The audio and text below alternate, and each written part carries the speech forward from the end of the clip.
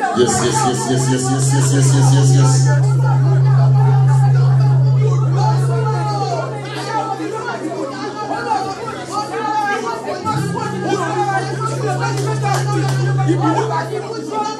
Jesus Christi, Olúwa wa, àmín. Ọba tó ga jù gbogbo òrìṣà ayé lọ. Kábíyèsí, ìwọ nìkan ṣoṣo ni Ọlọ́run. Ọba tó dá wa nínú ọlá, ó dá wa nínú ògo. Àwòrán rẹ̀ là ń jẹ́. Ó dẹ̀ di dandan kí o gbóhùn wa kó ti torí wa ṣe ìyanu. Kí ìyanu torí wa bẹ̀rẹ̀ ní ọjọ́ kìíní inú oṣù kẹwàá tí a wọ̀ yìí. Jẹ́ kọ́nà ayọ̀ ó ṣí fún mi. Jẹ́ kọ́nà ayọ̀ ó ṣí fún mi. Òní ọjọ́ kìíní oṣù kẹwàá ọdún. Jẹ́ kọ́nà ayọ̀ ó ṣí fún mi. Ìwọ ni Ọlọ́run ayérayé. Bó ṣe wù wá ká wà láàyè wa níwájú Ọlọ́run. Lórúkọ Jésù oṣù tí ẹ wọ̀ yìí ìmọ́lẹ̀ Ọlọ́run á rọ̀gbà yìí nípa. Ògo ni fọ́lọ́run lókè ọ̀run. Jésù Kristi Olúwa wa. Àmín. Lórúkọ Jésù. Ẹni gbélé ta mí lọ fà, ọ̀rọ̀ dáhùn lọ́hùn kíákíá. Ikú ni wọ́n fi ṣe bàjẹ́.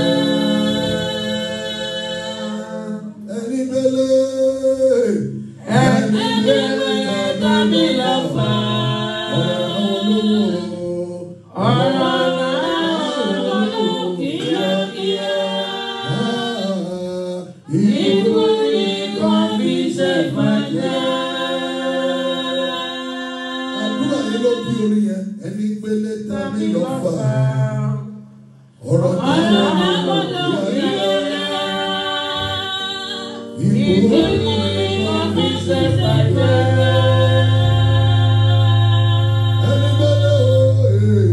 Ẹni gbélé ta mí lọ fà, ọ̀rọ̀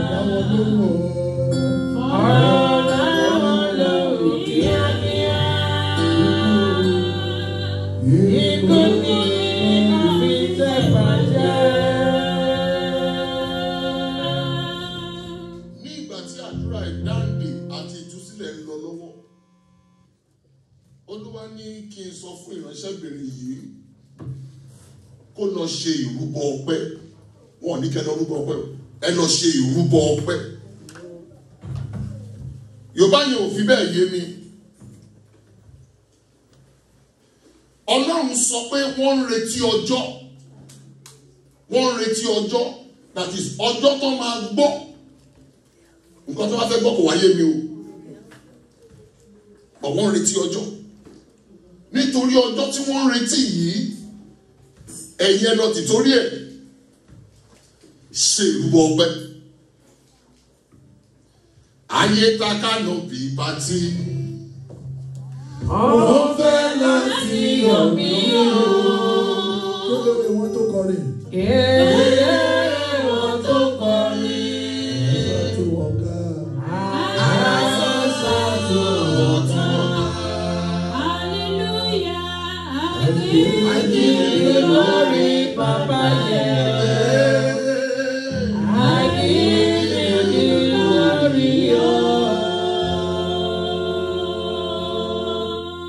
Ó yẹ kí ìrúbọ ọpẹ́ yẹn ti wá yé yín pẹ̀lú orin yìí.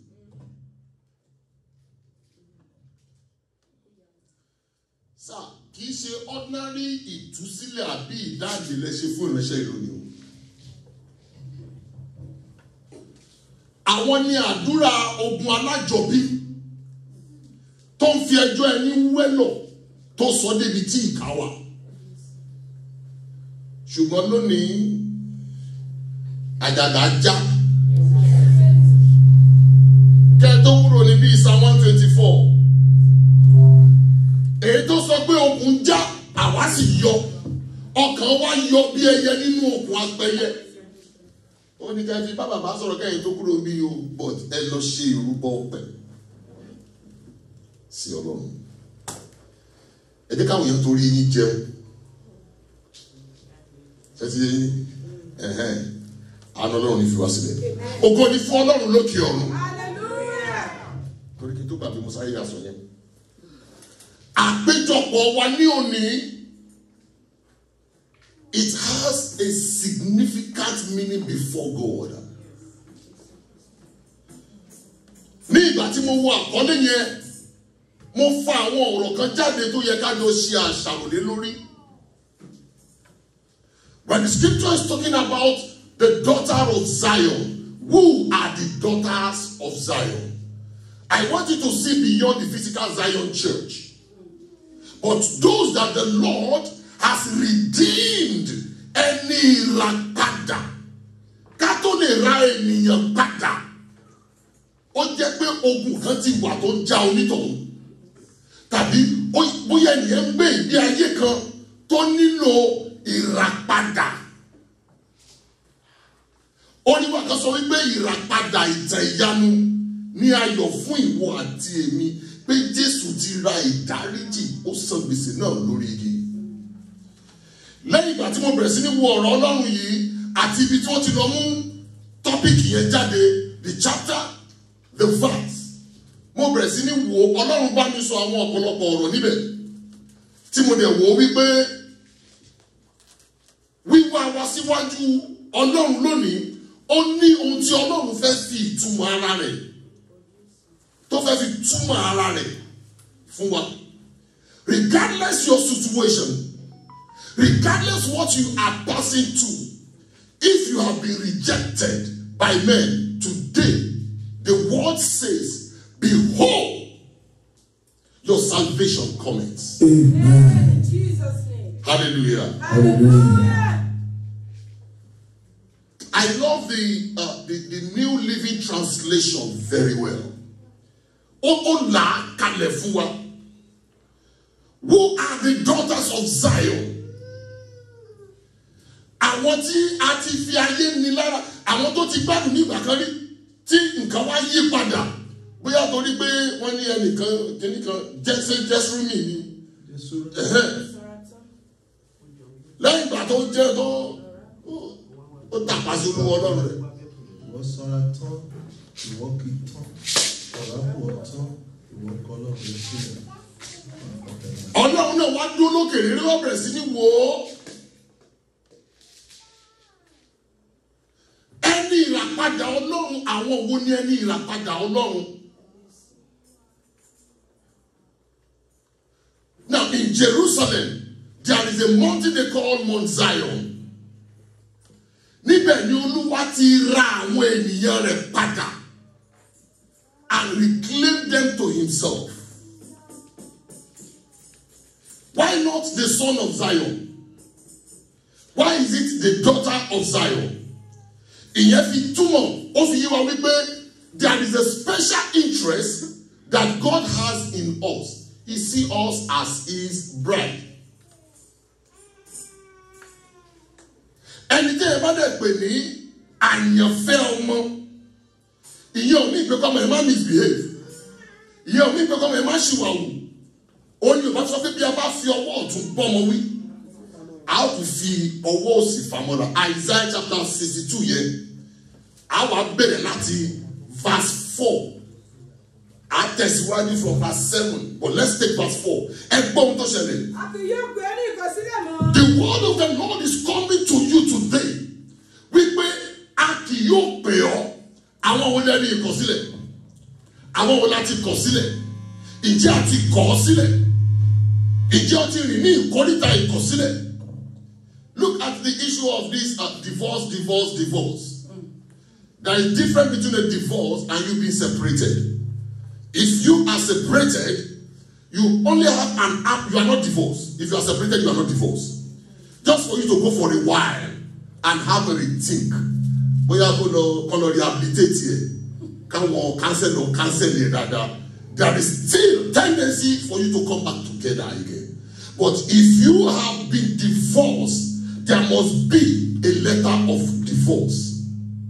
If you are separated and there is no means of you coming back together, over the lead is divorce. But honor sọ pé òun kórìíra divorce. That I hate divorce. Now, ohun tó sọ fún wa sí ni wípé àbá àti kọ̀ ọ́ sílẹ̀ tàbí àti kọ̀ ọ́ sílẹ̀ ní ìgbà kan òun wá ojú rere òun wá àánú ó gbàdúrà ó dàbí pé Ọlọ́run ò gbọ́. Your spirit become weary. Wọ́n pe Ọlọ́run ṣáà ti kọ̀ mí sílẹ̀. Ìwé mímọ́ sọ pé Ọlọ́run èé ṣe tí wọ́n fi kọ̀ mí sílẹ̀ tí wọ́n sì jìnnà sí ìgbàlà mi. So it means the salvation that the Lord is saying, behold, your salvation cometh. It means Ọlọ́run náwó àti gbà ọ́ sí. And ohun tó lè ṣe lónìí nìyẹn. Ìtúsílẹ̀ àti ìdáǹdè. Ó ní láti òní lọ. A kì yóò pè ọ́ ní ìkọ̀sílẹ̀ mọ́. Àwọn ọ̀rọ̀ májẹ̀mú àsọtẹ́lẹ̀ ni. A kì yóò pè ọ́. Kò sọ pé a kì yóò pè wọ́n. Kò sọ pé a kì yóò pè yín. Particularly ló ń bá ẹnìyẹn sọ̀rọ̀ àti single-handedly. Ó sọ fún ẹnìkan ní òní wípé láti òní lọ oṣù October tó bẹ̀rẹ̀ lónìí a kì yóò pè ọ́ ní ìkọ̀sílẹ̀ mọ́. Àmín Jésù. Yes ma. A kì yóò pè ọ́ ní ìkọ̀sílẹ̀ mọ́. Bẹ́ẹ̀ ni a kì yóò pè ilẹ̀ rẹ ní ahoro mọ́. Kí ló ń pè ní ahoro? A desolated place. Tọ́ba ní àwọn àníbalẹ̀ ilé kú, ilé dahoro. Ó mì pé ohun tó jẹ́ kìmí tó ní pàtàkì ó ti lọ. Ìgídá ayéfò. Ó ní a kì yóò pè ilẹ̀ rẹ ní ahoro mọ́. Ṣùgbọ́n a ń pè ọ́ ní Ẹ́síbà àti ilẹ̀ rẹ ní Bẹ́ọ́là nítorí inú Olúwa dùn sí ọ. Inú Olúwa dùn sí ọ. A ó sì gbé ilẹ̀ rẹ ní ìyàwó. A wà gbé ilẹ̀ rẹ ní ìyàwó. Verse 7 ma. Ẹ má ṣe fún ní ìsinmi títí yóò fi ìdí Jerusalem múlẹ̀. Now, ohun tó ń sọ fún wa ni pé according to this word here it says, give the Lord no rest. Ẹ má fún Ọlọ́run ní ìsinmi, má dákẹ́. Ọ̀rọ̀ tó ní kẹ́ rárá. Má ṣe dá. Ó ní ìtumọ̀. Now, this is a prophetic pronouncement from the mouth of the Lord. Tẹ́bá verse 1, chapter 62 yẹn. Nítorí ti Síónì. Nítorí ti Síónì. Èmi kì yóò dákẹ́. Ọlọ́run náà ò ní dákẹ́ nítorí rẹ̀. Àti nítorí ti Jerúsálẹ́mù. Èmi kì yóò sinmi. Títí òdodo rẹ̀ yóò fi jáde bí títan ìmọ́lẹ̀. Yes. Àti ìgbàlà rẹ̀ bí fìtílà tí ó. Verse 7 here says, give the Lord no rest until he completes his work. Ó nílò iṣẹ́ àṣepé nínú ayé rẹ̀. Òní dẹ̀ ní ojú àṣepé yẹn bẹ̀rẹ̀. Torí pé ọ̀rọ̀ jáde àṣẹ́gbàkí ẹ̀ up. That's it, verse 7, continue ma. Ẹ má ṣe fún ní ìsinmi. Yes ma. Títí yóò fi ìdí Jerusalem múlẹ̀. Tí yóò ṣe ní ìyìn ilé ayé. Yes ma. Olúwa ti fi apá ọ̀tún rẹ̀. Olúwa ti fi apá ọ̀tún rẹ̀ àti Jerusalem búra. Àti apá agbára rẹ̀ búra. Ẹ gbọ́, Ọlọ́run náà tún búra. Ohun tó bá ti mú kí Ọlọ́run búra kò ṣe yí padà mọ́.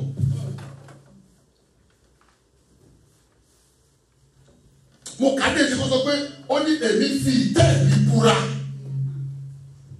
Now, these are the things you will experience in the month of October.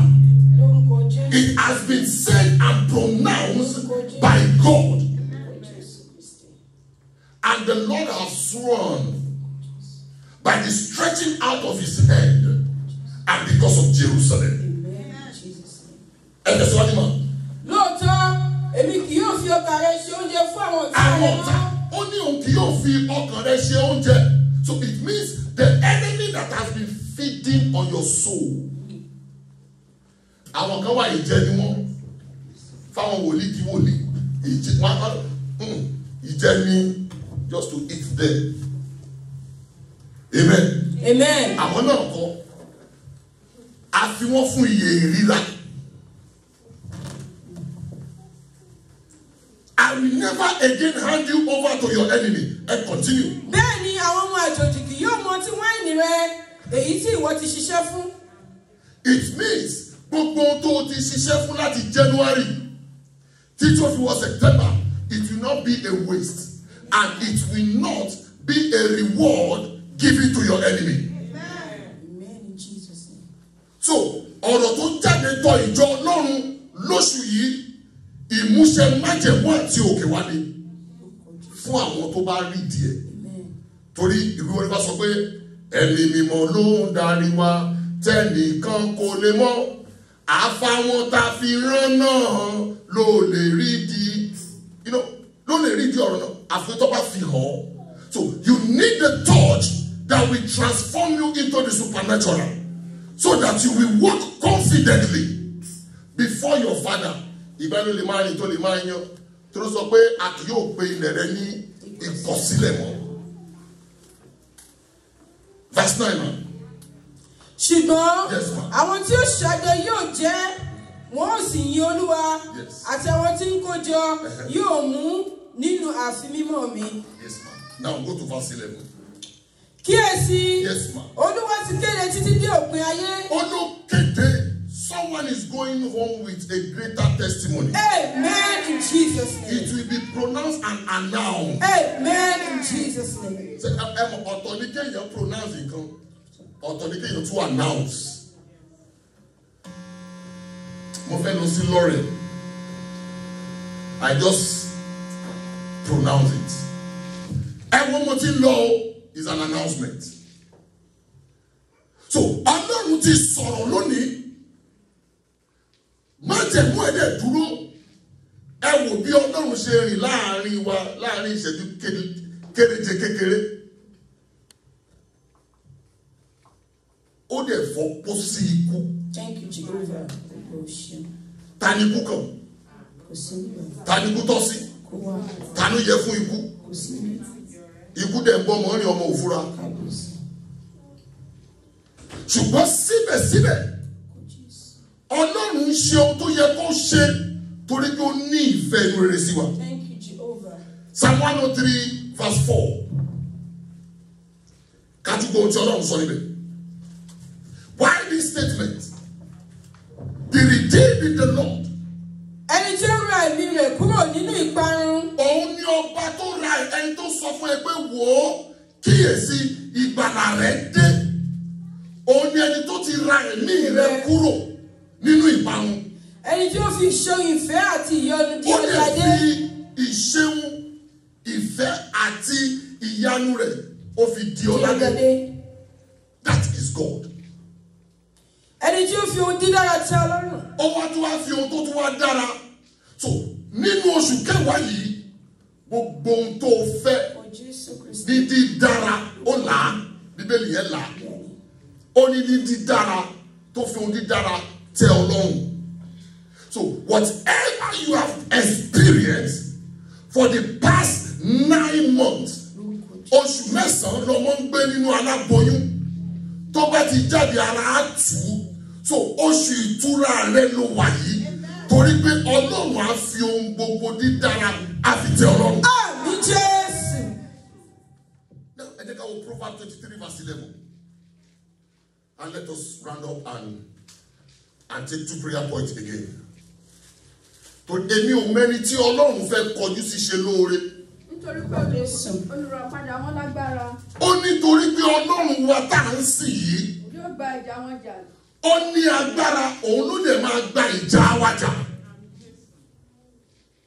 Ìgbà tí bàbá oníkọrin kan lẹ́kan ológun lólúwa ológun lólúwa olúwa ní orúkọ rẹ̀ ológun lólúwa. Mo tẹ̀ wá jókòó jọ̀kọ̀ kí lórúkọ olúwa náà. What is his name? Bíbélì kẹsàn-án dáhà síbi ìgbà orúkọ olúwa ilé ìṣọ́ agbára ni. Ṣé ilé ìṣọ́ agbára wá jẹ́ orúkọ? Kí ni orúkọ tọ́lọ́run jẹ́?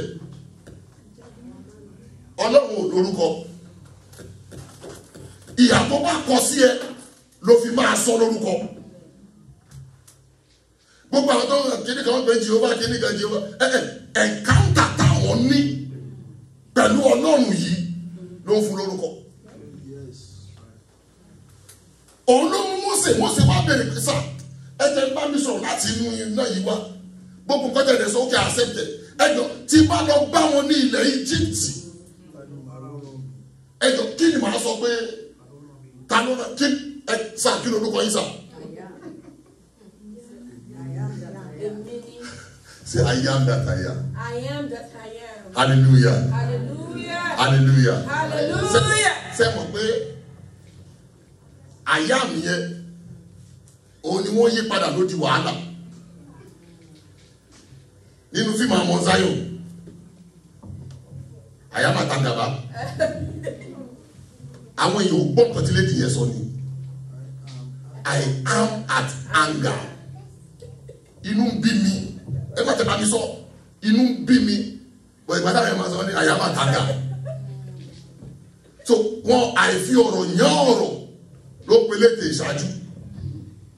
He said, I am that I am. Ní ìgbà tí Gideon náà ní encounter pẹ̀lú áńgẹ́lì yẹn ó tún bèèrè pé kí ló orúkọ ẹ̀. Ìyẹn ní òní lórúkọ mi, forget.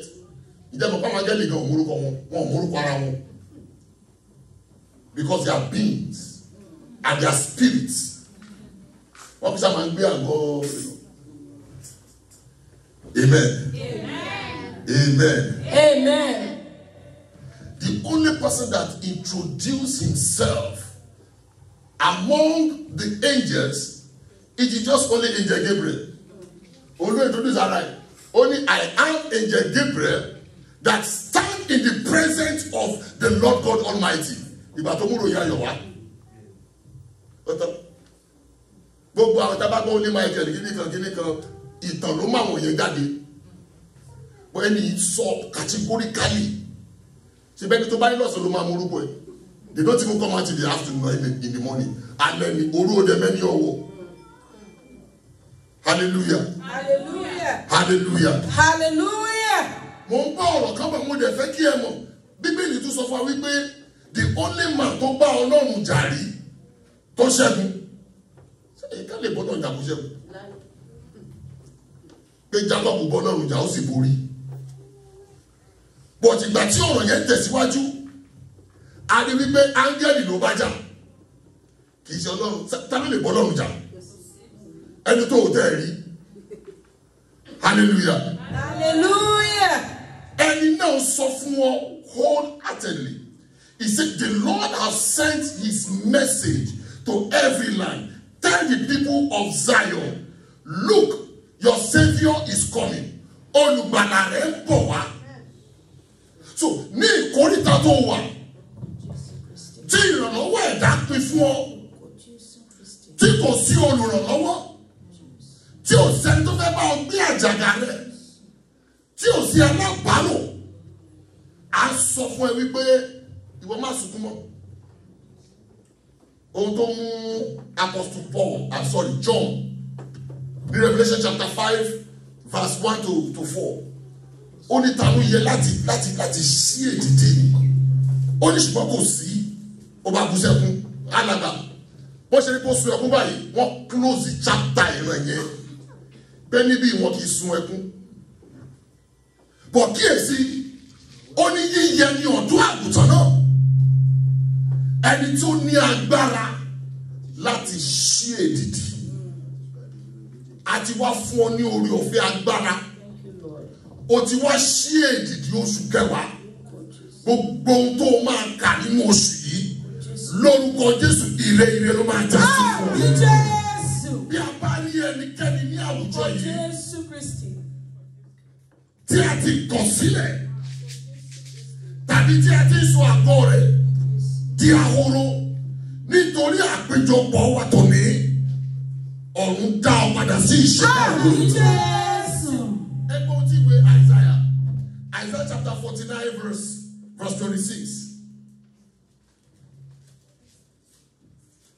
Ẹ tún kọ́ ohun tó sọ níbẹ̀. Àwọn májẹ̀mú. Àwọn tí ó ní ọ lára ní ebi. Olúwa ní kí n sọ fún yín pé gbogbo àwọn tó ní yín lára. Olúwa o. Lèmi ó fi ara wọn bọ́. He will now feed them with their flesh. Wọ́n mú ẹ̀jẹ̀ ara wọn lé àmú. Lámùyó. Wọ́n mú ẹ̀jẹ̀ ara wọn. Lámùyó.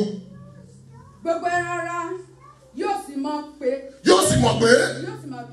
Èmi Olúwa ni olùgbàlà àti olùràpadà. Ó ti rà ọ́ padà lọ́wọ́ agbára ọ̀tá ni. Àwọn tó ń fi ọ́ ṣe ìjẹ. Ó ní wọ́n á jẹ ẹran ara wọn. Wọ́n á sì mú ẹ̀jẹ̀ ara wọn lámùyó. That is the promise of God. So má bẹ̀rù.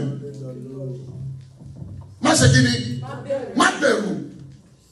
Oṣù tó wà yìí máa ní mí nì. Oṣù tó wọ̀ yìí ó máa ṣe kíni? Ìtumọ̀ tó lágbára ńlá ẹ lọ kọ́ kalẹ̀. Because it's full of promises. And there must be the manifestation of his word in your life. Amen. Now, Isaiah chapter 62 verse 12 here. Bó ṣe ń jáde lọ lónìí. A ó sì máa pè wọ́n ní ènìyàn mímọ́. A ó máa pè ọ́ ní ènìyàn mímọ́. Ẹni ìràpadà Olúwa. Ẹni tí Olúwa ti rà padà. A ó sì máa pè ọ́ ní ìwárí ìlú àìkọ̀sílẹ̀.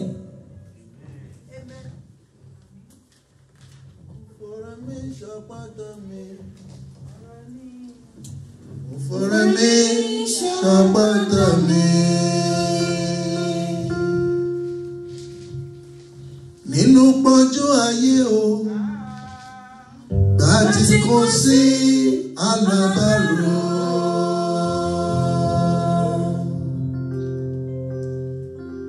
Nínú pọ́njú ayé o, akọrin, gbà tí kò sí alábàárò.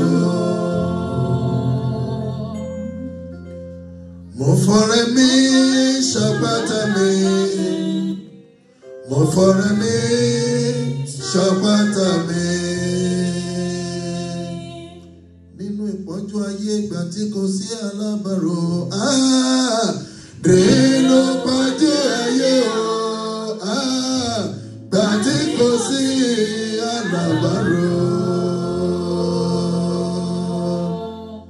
Nínú ìpọ́njú ayé o bàbá. Nínú ìpọ́njú ayé o. Ìgbà tí kò sí alábàárò. Mo fọ̀rọ̀ mi ṣàpáta mi. Mo fọ̀rọ̀ mi ṣàpáta mi. Mo fọ̀rọ̀ mi.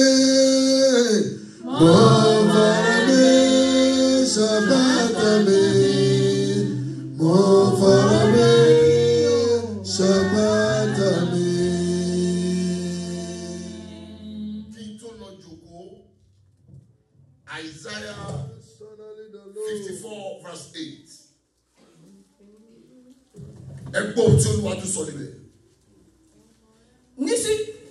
Ní sísọ ìbínú ni èmi pa ojú mi mọ́ kúrò lára rẹ̀ sí ìṣẹ́jú kan. Ìṣẹ́jú kan. Ṣùgbọ́n Yes. oore àìnípẹ̀kun lèmi ò fi ṣàánú fún ọ. Oore àìnípẹ̀kun. Lèmi ò fi ṣàánú fún ọ ni Olúwa olùràpadà rẹ wí. Oore àìnípẹ̀kun. Lòun á fi ṣe àánú ọ̀tọ̀ lóore ọ̀tọ̀ láàánú. Mo sọ fún àwọn èèyàn wípé ẹ̀dá ayé kan ò lè ṣàánú fún ẹ. The only thing tó lè nígbà lọ́wọ́ èèyàn náà ni oore. Kò sẹ́ni tó lè ṣàánú fún ẹ. Mo dẹ̀ ráàánú gbà lọ́wọ́ lágbájá irọ́ ló pa oore lórí gbà. Ọlọ́run nìkan ló ń ṣe àánú. Òun ló fà á tí Dáfídì sọ pé Ọlọ́run ṣàánú fún mi gẹ́gẹ́ bí ìṣeun ìfẹ́ rẹ̀. Oore là ń rí gbà kì í ṣàánú. Èyàn fi ṣàṣore ni. But the standard ìfẹ́ tó ṣore fún ẹ, ó lè tún padà. But ó lè mi ó ṣàánú fún ẹni tẹ́mi yóò ṣe so aláàánú ni Ọlọ́run olùràpadà rẹ. Ọba tó kì ọ́ láyà wípé nínú oṣù yìí máa lọ mò ń bẹ lẹ́yìn rẹ gẹ́gẹ́ bí akọni ẹlẹ́rù. Àwọn Yorùbá bọ̀ wọ́n ní bí ajá bá lẹ́ni lẹ́yìn wọ́n ló máa pa ọ̀bọ kí wọ́n tún ṣe ọ̀bọ lásán. Ọ̀bọ alájàngbìlà ló máa pa wálé. Má bẹ̀rù, má jẹ̀mú Ọlọ́run yìí. Isaiah chapter 40 verse 10. Àtúgbò tó lọ́wọ́ ní ká fi ṣe èdìdì to seal up his message for you in this month. Kí ló wí? Kíyèsí, Olúwa Jèhófà yóò wà nínú agbára. Yóò wà, ó máa wà nínú agbára. Apá rẹ̀ yóò ṣe àkóso fún àkóso. Kíyèsí. Yes ma. Èrè rẹ̀ wà pẹ̀lú rẹ̀. Òun ló ní èrè ní ìkáwọ́. Ẹ̀san rẹ̀ sì ń bẹ níwájú rẹ̀. Ẹ lọ sí verse 12. Ta ló ti wọn omi tí kò tó ọwọ́ rẹ̀? Tó wọn omi sí kótó ọwọ́ rẹ̀. Ta ló ti wọn omi sí kótó ọwọ́ rẹ̀? Tí ó sì ti fi ìka wọn ọ̀run. Ó fi ìka rẹ̀, ó fi mẹ́ṣọ̀ àwọsánmọ̀, ìka ló fi wọn ọ̀run o. Ìka ó fi wọn ọ̀run. Tí ó sì ti kó èrùpẹ̀ ayé jọ sínú òṣùwọ̀n. Ẹ wo tí máa ń ka dé nígbà mi ẹ̀rọ Ọlọ́run máa ń bà mí. The only man that has elastic hand, that has no front or back, left or right. Ó sọ fún sọ́ni màá fi pamọ́ sínú pàlàpàlà òkúta. Màá wá fọwọ́ mi kọ́ báyìí. Sódà tí gbà tí bá ń lọ, kó má bàa rí ojú mi. Ó dẹ̀ fi ọwọ́ ó fi bomóse. Ọlọ́run dẹ̀ lọ ọwọ́ ẹ̀ sì wà ń bẹ̀. Ọlọ́run ti wá lọ tán, ó wá rántí pé ẹnìkan máa wà, ó wá pe ọwọ́ ẹ̀ pé kọ́wọ́ yẹn máa bọ̀. Ìgbà tọ́wọ́ yẹn máa kúrò níbi tí Mósè ṣẹ̀ṣẹ̀ wá rí àkẹ̀yìnsí Ọlọ́run. Wọ́n lójú ẹ̀ wá ràn bí oòrùn. Báwo ni àkẹ̀yìnsí Ọlọ́run ṣe rí? Story for another day nìyẹn. You are going in your great splendor. Now, Isaiah chapter 40 verse 10. Kápadà sẹ́yìn. Kíyèsí. Olúwa Jèhófà yóò wà nínú agbára. Kápadà sí chapter 40. Isaiah 41. Okay, no, 41 now. 41:10. Okay. Ìwọ má bẹ̀rù. Má bẹ̀rù. Nítorí mo wà pẹ̀lú rẹ. Olúwa ló ń wà pẹ̀lú rẹ. Má fòyà. O ẹni tó sọ wípé, behold, your Savior cometh. Olùràpadà rẹ̀ ń bẹ níbí yìí. Ó ní ká sọ fún ẹ pé má bẹ̀rù. Yes ma. Má fòyà. Má tún fòyà. Nítorí èmi ni Ọlọ́run rẹ. Èmi ni Ọlọ́run rẹ. Èmi ó fún ọ ní Kò òkun. sọ pé Ọlọ́run yín. Kò sọ pé Ọlọ́run wọn. Personally, èmi ni Ọlọ́run rẹ. Now, lẹ́yìn ìgbà tó ti introduce ara ẹ̀, ó wá sọ nǹkan tó máa ṣe. Èmi ó fún ọ ní òkun. Ó ní o máa fún that he will give you strength. Nítòótọ́. Nítòótọ́. Èmi ó ràn ọ́ lọ́wọ́. Èmi yóò ràn ọ́ lọ́wọ́. Nítòótọ́. Nítòótọ́. Èmi ó fi ọwọ́ ọ̀tún òdodo mi gbé Ìwọ ọ tí a sókè. ti kọ̀ sílẹ̀ nìyí o. Lórúkọ Jésù. Ìwọ tá a ti gbàgbé nìyí o. Lórúkọ Jésù. Ìwọ tó rẹ ò tètè wá rí nìyí o. Lórúkọ Jésù. Ìwọ tá ìsàn fẹ́ tèmi ìgbèkùn nìyí o. Ìwọ tá yẹ fẹ́ yẹ̀yẹ́ nìyí o. Ó ló máa ṣe kí ni? Òun á fi ọwọ́ ọ̀tún gbé ọ sókè. Òun á gbé ọ sókè. So that àwọn tó sọ pé kò sáyè lókè. Kíyèsí. Àwa wá àyè fún ẹ níbẹ̀. Gbogbo àwọn tí ó bínú sí ọ. Ẹgbọ́n tí Ọlọ́run sọ fún àwọn olùràpadà. Gbogbo àwọn tí ó bínú sí Ó ọ. ní gbogbo àwọn tó ń bínú sí ọ. Ojú ò tí. Ojú máa tì wọ́n. Wọ́n sì dààmú. Wọ́n wá dààmú. Wọ́n dàbí asán. Wọ́n dàbí asán. Àwọn tí ó sì ń bá ọjà. Àwọn tó ń bá ọjà. Yóò ṣègbè. Wọ́n á ṣègbè. What a great covenant. That is what he said he will do. And what he said he will do, that is what he will surely do. Yes. So, àwọn alánímájẹ̀mú yìí, because we are daughters of Zion. Amen. We have a link with Zion. Amen. And we have been called the mountain of the Lord. Àwa lẹni ìràpadà. Àwa lẹni tí a ti gbé láti inú òkùnkùn sínú ìmọ́lẹ̀. Àwa lẹni tí Ọlọ́run kọjú sí tó ṣe wá lóore. So definitely, àátàn nínú ògo. A lè ní ìtẹ̀síwájú. Amen. Àwọn ọ̀rọ̀ Ọlọ́run nìyí. Mi ò wá láti gbà yín lákòókò tàbí dá yín lágara lórí gbólóhùn ọ̀rọ̀ tó jáde gẹ́gẹ́ bí àkọlé oṣù yìí pé wò ó ìwọ ọmọbìnrin Zioni kíyèsí olùràpadà rẹ̀ ń bọ̀ olùgbàlà rẹ̀ ń bọ̀. There is a hope for your future. And that is what the book of Jeremiah chapter 30 from verse 16 and 17 declare. Kawabadra. Jeremiah chapter 30, 16, 17. Nítorí náà. Yes, ma'am. Gbogbo àwọn tí ó jẹ ọ́. Gbogbo àwọn tó ń jẹ ọ́. Káyì. Ká máa jẹ. Àti gbogbo àwọn ọ̀tá rẹ̀. Àwọn tó ń jẹ ẹran èèyàn gan ó ní bó ṣe jẹ. That is those that has been rejoicing over your failure. Those that has been manipulating your financial inflow. People shall lay gbogbo ẹnikẹ́ni tó bá jẹ ọ́ òun la ó jẹ. Àti gbogbo àwọn ọ̀tá rẹ̀. Gbogbo àwọn tó bá ti rẹ̀ yín jẹ. Àwọn tó kọ́ ti hours yìí tí ó jẹ́ ká hours yìí pé gbogbo wọn báyìí. Hallelujah. Hallelujah. Yes ma. Àti gbogbo àwọn ọ̀tá rẹ̀. Àwọn ọ̀tá rẹ̀. Olúkúlùkù wọn. Yóò lọ sí ìgbèkùn. Wọ́n á lọ sí ibo.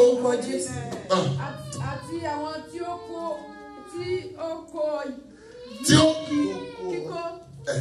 Àwọn tó ṣe kí tó kú ọ. Àti àwọn tí ó kú ọ yóò di kíkó. Àti gbogbo àwọn tí ó fi ọ́ ṣe ìjẹ. Àwọn tó ń fi ọ́ ṣe ìjẹ láti fi wọ́n ṣe ìjẹ. Torí èmi ó fi ọ̀já ìmúláradá lé ọ. Ọ̀já ìmúláradá dé ọ. Yes. Ọgbẹ́ rẹ̀ sàn. Ó wá wọ ọgbẹ́ wá sí. Nítorí wọ́n pè ọ́ ní ẹni tí a lé jáde sí an outcast. This is Zion. Zion ni yóò táwọn èèyàn fẹ́ ṣàfẹ́rí ẹ̀ mọ́. Gbogbo ẹni tó jẹ́ à ń jẹ wọ́n. Àmín Jésù. Gbogbo ẹni tó kọ̀ ọ̀gá máa kọ̀ ọ́ sílẹ̀. Amen in Jesus. So the hand of the clock is turning. Ọwọ́ aago ń yí padà dídé lórí ẹsẹ̀ rẹ̀. Àdúrà tó fẹ́ gbà ni pé Ọlọ́run mú mi rìn nínú májẹ̀mú ìlérí ọ̀rọ̀ rẹ̀. Ọ̀tọ̀ ni ká ṣe kábàárẹ̀ ká májẹ̀mú. Ọ̀tọ̀ ni kéèyàn rìn nínú májẹ̀mú. Ọ̀tọ̀ ni kí ìmúṣẹ tú wà. Olúwa mú mi rìn nínú ìlérí májẹ̀mú rẹ̀. Gbogbo tó fẹ́ ṣe o. Òun ni kò ṣe sọ́ di àdúrà. Gbàdúrà dáadáa. Gbàdúrà dáadáa.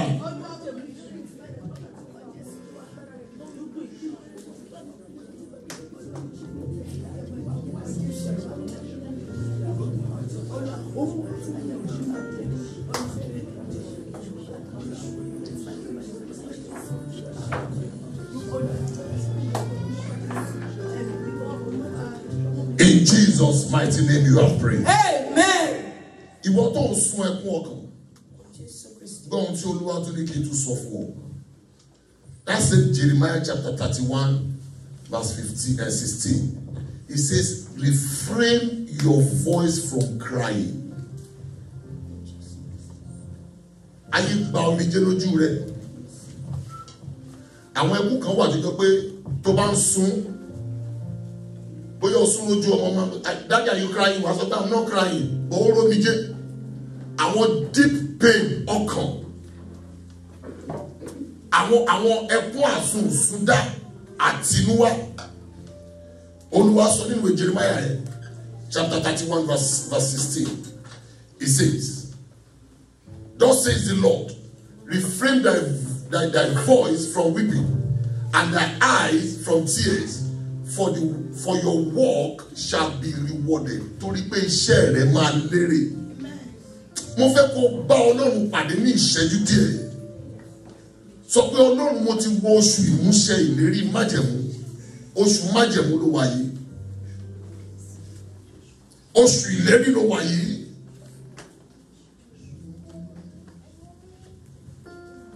Kì í ṣe láì ní ìrètí ni mo tọ̀ ọ́ wá. Kì í ṣe láì ní ìgbàgbọ́ ni mo wólẹ̀. Ẹ̀ṣẹ̀ tí borí mi. Èyí ṣàlẹ̀ mi.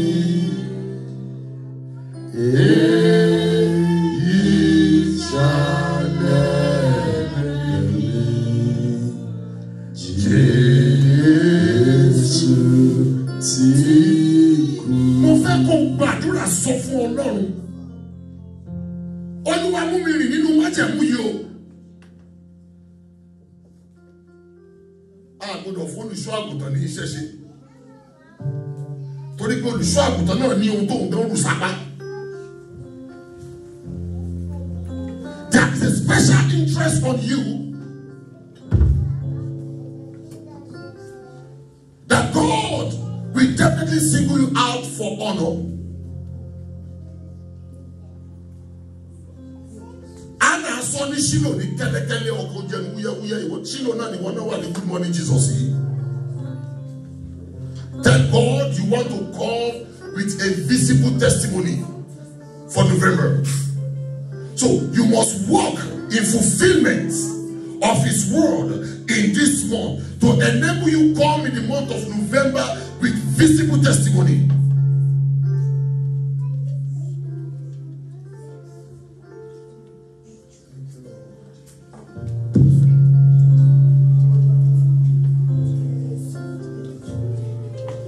Ṣílẹ̀kùn Olúwarun ṣílẹ̀kùn àánú wá ṣílẹ̀kùn ayọ̀ mi. Má gbàgbé pé oṣù mẹ́ta òun ni ọdún yìí gbé pọ̀ tó máa fi parí. Ọlọ́run dẹ̀ lo oṣù mẹ́ta ó dá Obed-Edomu lóhùn. Ìgbé ayé rẹ̀ yí padà.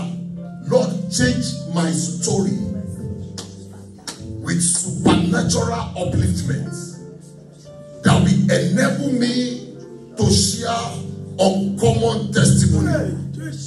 Ìgbé tí mo gbé kò tẹ́ mi lọ́rùn.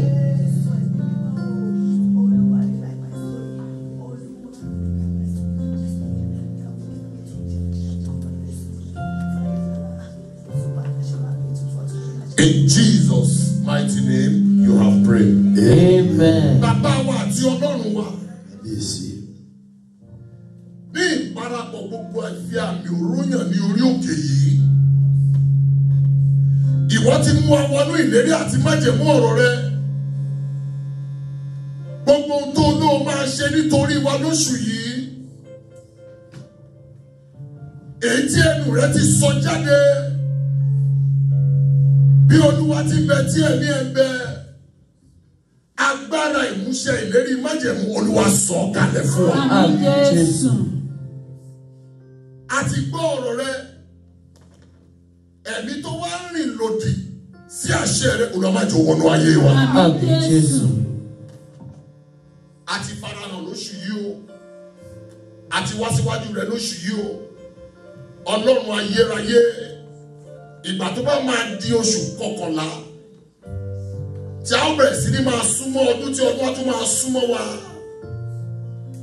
Lórúkọ Jésù ẹni kíkú má jò sí láàrin wa. Àmín Jésù.